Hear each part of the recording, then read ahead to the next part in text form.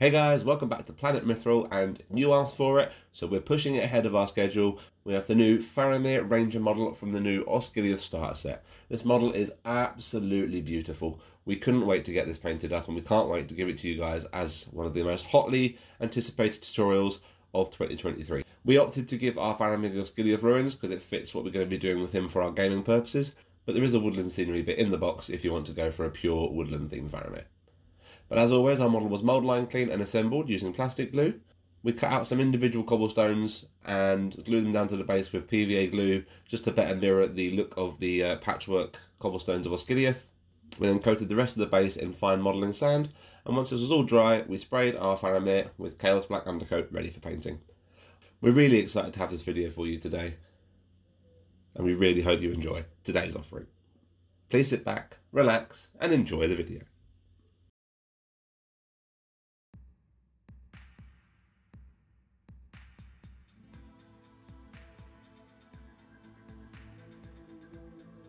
Base colours. As always, we're going to start with Bugman's Glow and carefully base coat Faramir's face and neckline. Not worrying too much about the beard at this stage, we'll worry about that in a moment.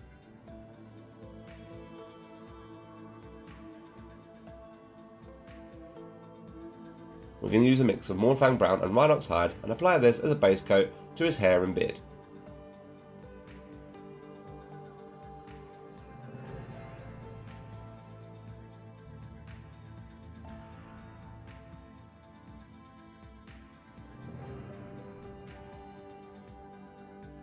Now we can use a mix of Catachan flesh and dry up bark and apply this as an all-over base coat to his Ranger tunic, making sure we get the arm sleeves and the areas that hang down just below the belt of the waist.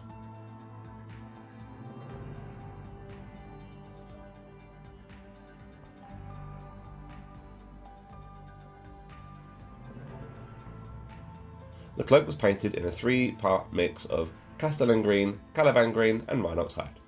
And we applied this to the cloak on the inner and outer in a few thin coats to make sure we got a nice smooth coverage overall. This is also applied to the skirt that hangs down below his waist.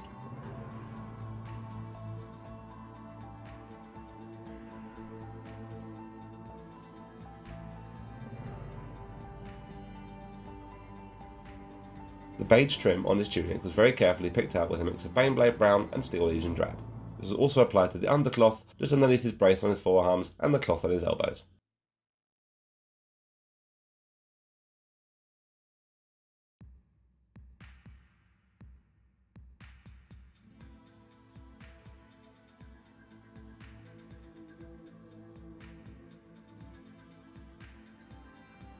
On the forearm braces, the scabbard, quiver, and any other areas of black at this stage were painted with a mix of Abaddon Black and Incubi Darkness.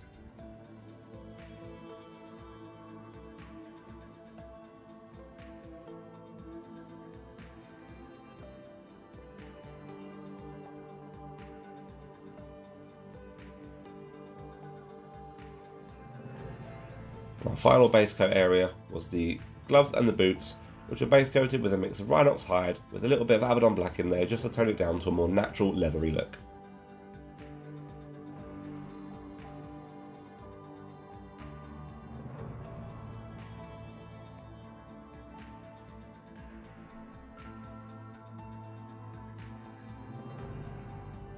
Face.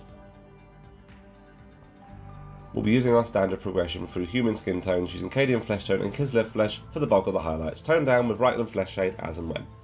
To start off with, we blocked out the main details of the face with a 50-50 mix of Bugman's Glow and Cadian flesh tone, being careful to leave a nice defined line around his beard and jawline.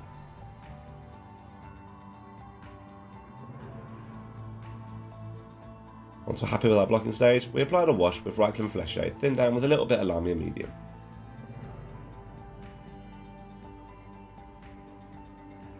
Once the wash was dry, we layered up using the previous mix, adding more Cadian flesh tone until we're layering up with pure Cadian flesh tone before we get to the highlighting stage. With this sculpt of Faramir, we focused on picking out the lines in the furrowed brow to add a bit more character to this sculpt.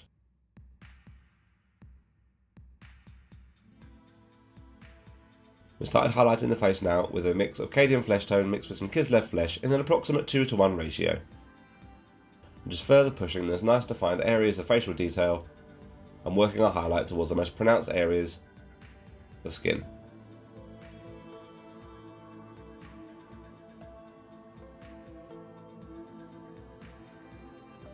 By the time we reach the final highlight, we should be using pure Kislev flesh, and we're applying this just as a very quick edge and spot highlight to the most pronounced areas of flesh, just to really accentuate his facial features. He's Faramir, he has to show his quality, even if it's only in his brow.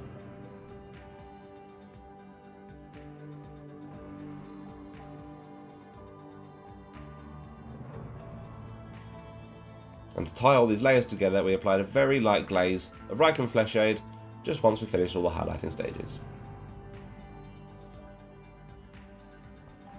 We followed our usual stage for eyes, painting in the recesses with Abaddon Black, and then carefully picking out the pupils with 2 dots of Pallid Witch Flesh either side.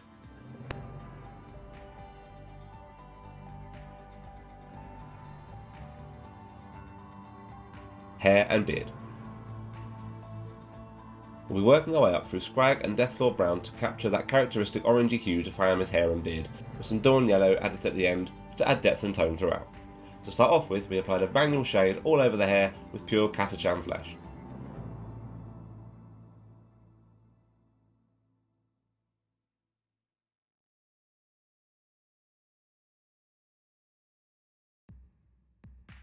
And before we applied a wash, we applied another layer with pure Mournfang Brown.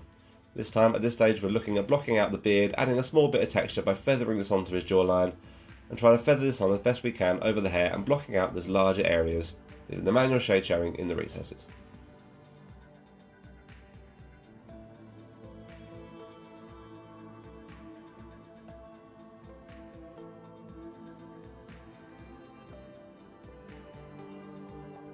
Once you're happy with your blocking stage, a wash was applied to the hair and beard, being very careful not to apply this too vigorously so as not to bleed out onto the finished facial details.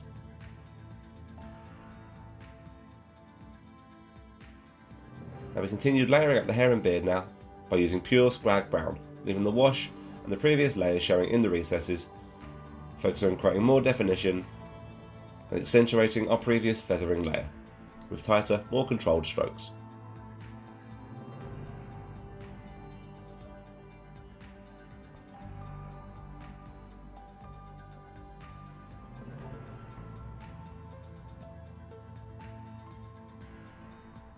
Working our way up to a 50-50 mix of Scrag Brown and Deathclaw Brown for the first highlight stage. As you can see, we're looking at creating more definition and more flow between the recessed and lighter areas of hair, and focusing on areas such as the crown of his head and the larger, more prominent curls that flow down along his shoulders.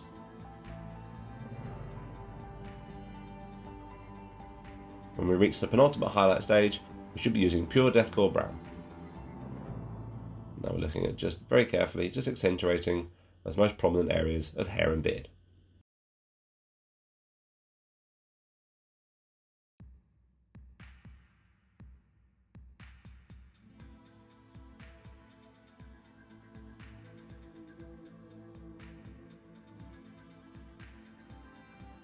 And finally, a dot highlight was added now, predominantly to the beard and the moustache to accentuate these, but also to the most prominent areas of crown and to frame the face a bit more, with a mix of Deathclaw Brown and Dawn Yellow, in an approximate 2-to-1 split. We don't want to overblow the Deathclaw Brown by adding too much Dawn Yellow, so about a third will work for this stage.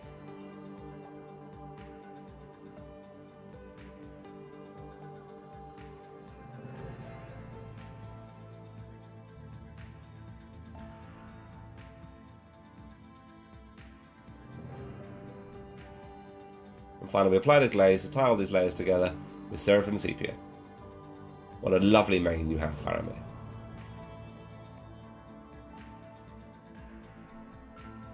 Ranger Tunic.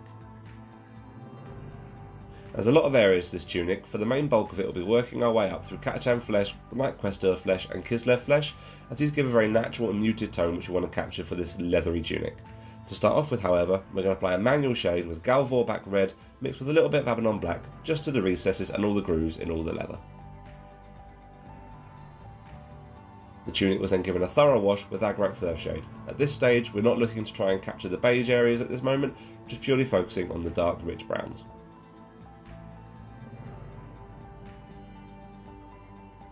Once it is dry, we applied a 50-50 mix of Catachan flesh and Blood Reaver flesh and started layering up the bulk of the tunic, leaving the Galvor back shade and the Agrak Third Shade wash showing in the recesses.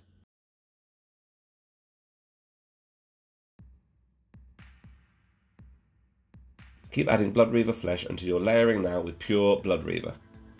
At this point, particularly around the arms, you're looking at just defining the segmentation in the leather and picking out the most pronounced folds and creases in all the material.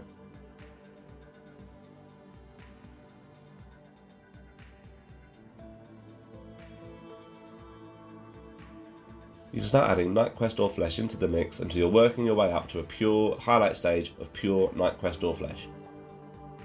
Again, focusing on depth and shadow where appropriate and creating a really nice washed out sun bleached leathery look to this tunic.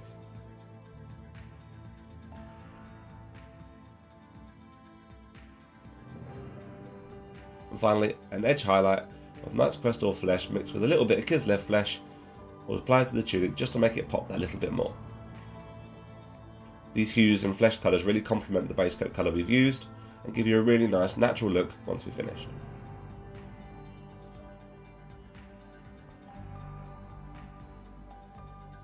The tunic was then glazed with Agrak Surfshade to tie all these layers together.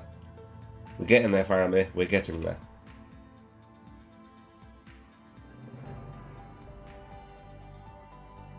We worked our way up through Screaming Skull and Pallid Witch flesh for the beige areas of tunic, and grey sear on white skull was used to pick out the tree insignia on his front. To start off with, however, we applied a layer to the beige areas of tunic and the cloth on his arms with Baneblade Brown. We didn't want to apply a wash here at this stage because we thought this would tone it down too much and it wouldn't look natural once we finished, because we're using quite natural pastel-y colours here. We then apply the layer with a 50-50 mix of Baneblade Brown and Screaming Skull, leaving the previous layers showing through as we work our way up to the edges and most prominent folds in all the material.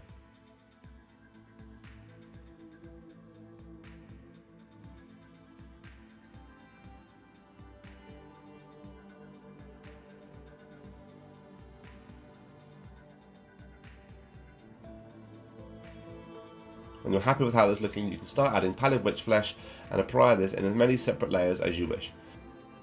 At the point at which we reach the final highlight stage, your mixture contained no more than approximately 50% Pallid Witch flesh to the previous Baneblade Brown and Screaming Skull mix.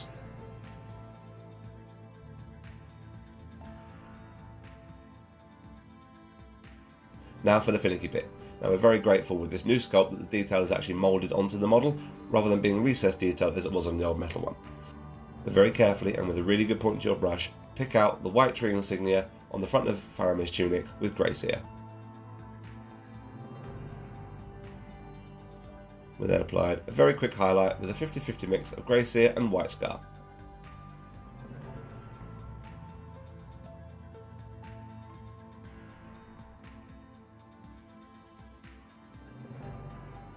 Ranger Cloak and greens.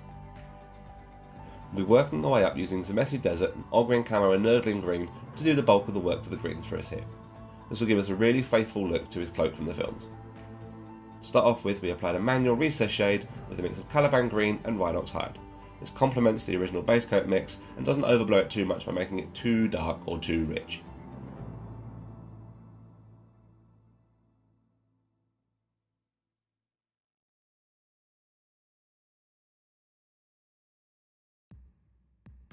We're now going to very carefully layer over all the greens and block out our initial layering stages now by adding approximately 25% of Zemesi Desert to the original base coat mix. Trying our best to leave the manual shade showing in the deepest recesses. The more careful we can be at our blocking stage here, the better our cloak will look once we're finished.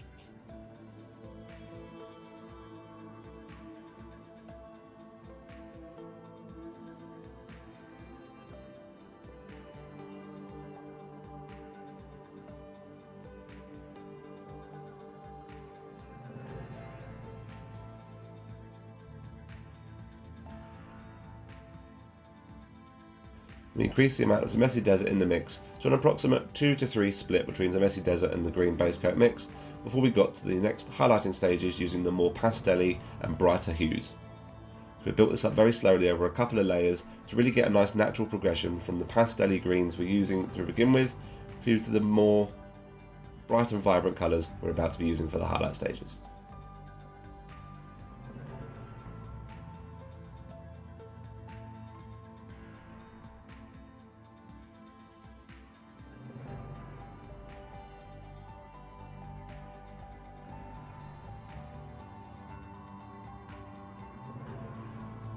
Now we've started adding Ogre camo to the previous layer mix, until we get to an approximate 50-50 split of Ogre camo to the previous layer mix. And at each stage we're looking at pushing the definition and further defining this very well sculpted cloak and all the folds and details in all the material.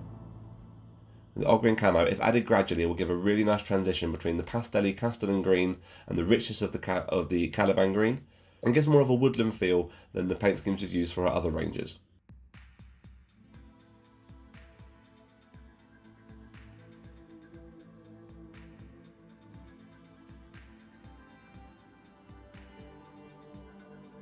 For the final couple of highlight stages now, we're going to start adding in Nurgling green, and again just looking at pushing these highlights tighter and thinner, and creating a nice natural transition between the darker recessed folds of Cloak to the lighter areas we're now focusing on. And again, as I say, make sure you add gradually, because the last thing you want to do is overblow the cloth too early and add too much of a lighter hue, and completely undo all the work we've done.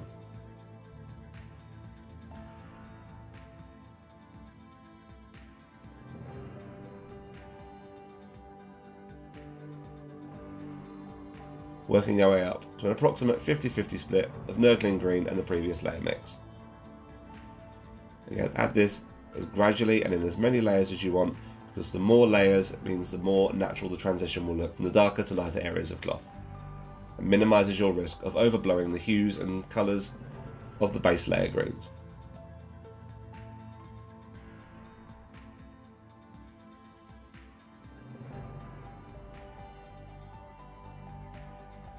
Quiver, Scabbard and braces. I'm just going to be using Ulthuan Grey and Nuln Oil to do the most of the work on these black areas for us. Start off by applying a layer to the Scabbard, belt, braces and quiver by adding Ulthuan Grey to the previous Abaddon Black and Inky by Darkness mix.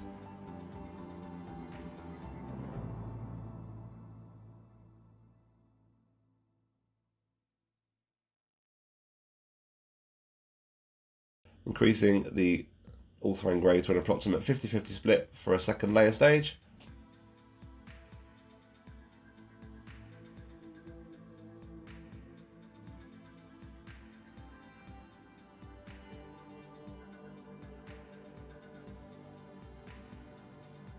And finally making it a 3-to-1 split in favour of Ulthuan Grey for the final highlight stage here. We're using Ulthuan Grey here for this, as we want to create some differentiation between these areas and the trousers we're painting in a minute.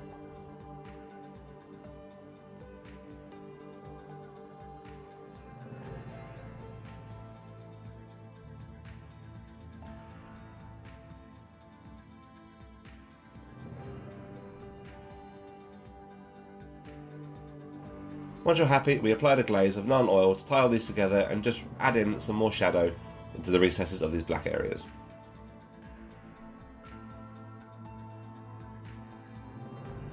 Trousers. These were simply painted with Storm Vermin Fur doing the bulk of our work at this stage. We started off with a base coat of Abaddon Black and Storm Vermin Fur just to paint in the trousers above the boots. We're using this mix to create some nice differentiation between these and the other areas of black on the model. These are then given a thorough wash with some Nuln Oil just to add a bit more depth.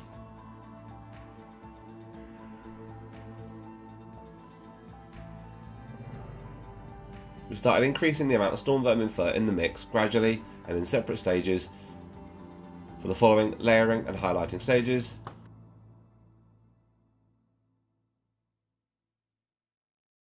Leading to a pure edge highlight of Storm Vermin Fur once we've worked our way up through a couple of layering stages, just to define these that little bit more.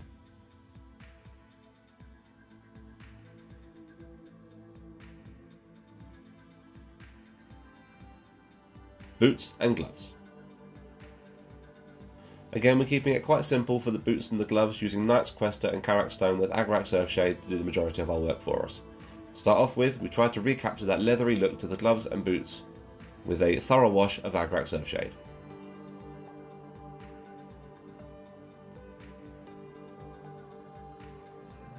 The boots were then layered up by adding a small amount of Knight's Crestor flesh to the previous Rhinox and Abaddon black mix, focusing on blocking out areas of the fingers and the larger areas of boots, leaving the wash showing in the most defined recesses.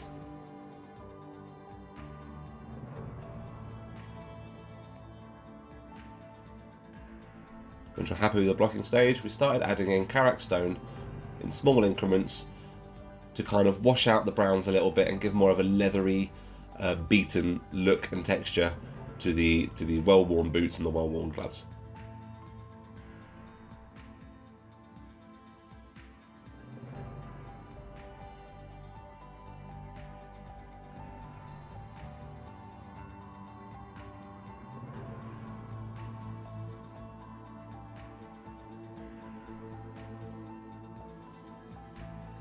Further increasing your Karak stone concentration to about 2/3 for the final highlight stages.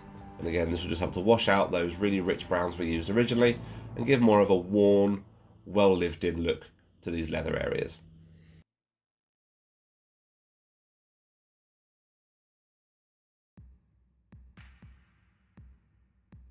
Silvers and gold details.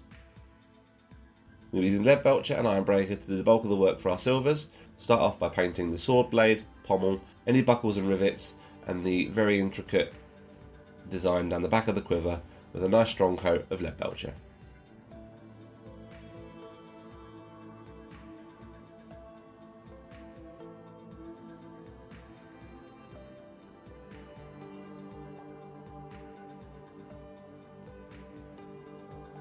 This was then given a wash with null oil, thinned down slightly with Lamy medium, making sure any excess wash was wiped off of the larger, flatter areas to avoid any unsightly blemishes once dry. All these metals then were given a very quick edge highlight with iron breaker, just to give them a little bit of sharpness and a little bit of shine back.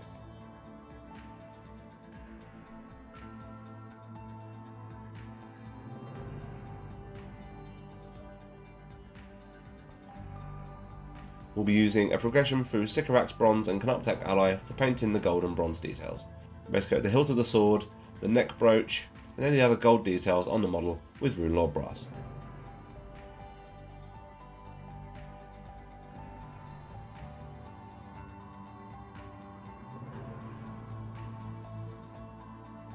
Applying a very quick layer with Sycorax bronze. This is quite a muted, washed out bronze, which complements really well with the muted, washed out colours we've been using so far, making sure to catch such areas as the scabbard decoration and the details on the belt. All these bronze areas were then given a wash with Agrak Surfshade, thinned down a little bit with Lamia medium. We do love our Lamia medium here.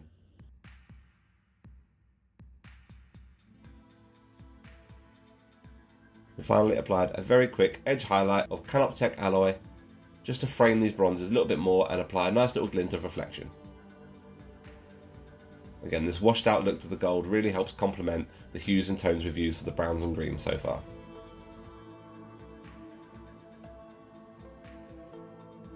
Finishing details.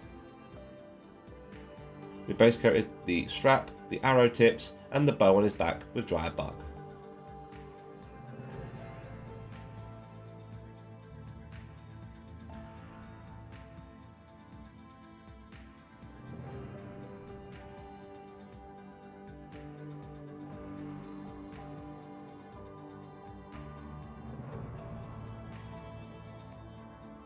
We then applied a quick edge highlight to all these areas with Gorthor Brown, as well as carefully applying the freehand wood grain effect down the length of the bow.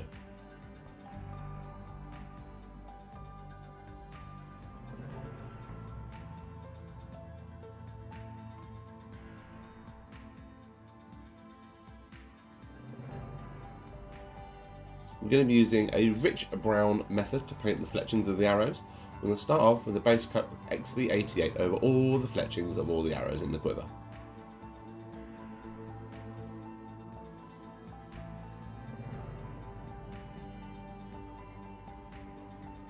Followed by a quick layer over with Baylor Brown.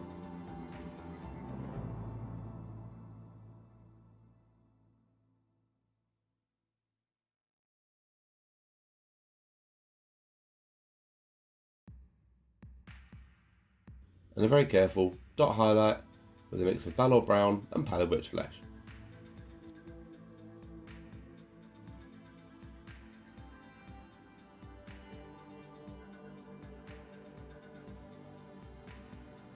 Ruins. We're going to be working our way up with a Gracie and Rakarth base through pallid witch flesh and white scar to paint the Osgiliath ruins. To start off with, we're going to use a mix of Gracie and Rakarth flesh and apply a thorough base coat to the Osgiliath ruins on the base.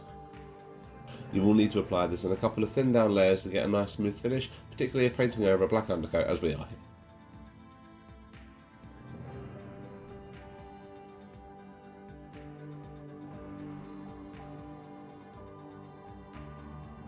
And then applied a coat to all the ruins with some thin down contrast Basilicanum grey.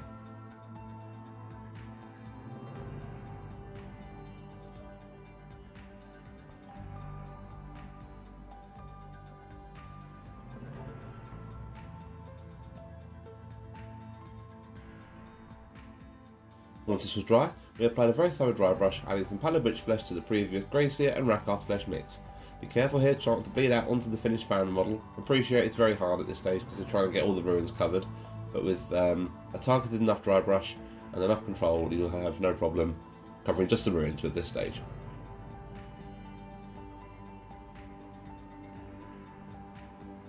And then increasing the amount of pallid witch flesh in the mix for the following layer stage should give you a nice, authentic Osgiliath stone effect if applied in the right manner.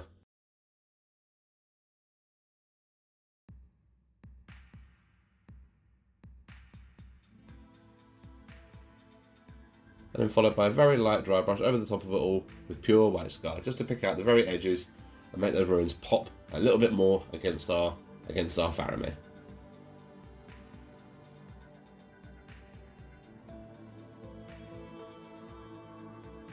Our Faramir was then based according to our grassland theme tutorial, which you can find on the channel. A chance for Faramir, Captain of Gondor, to indeed show his quality, and it is of the very, very highest.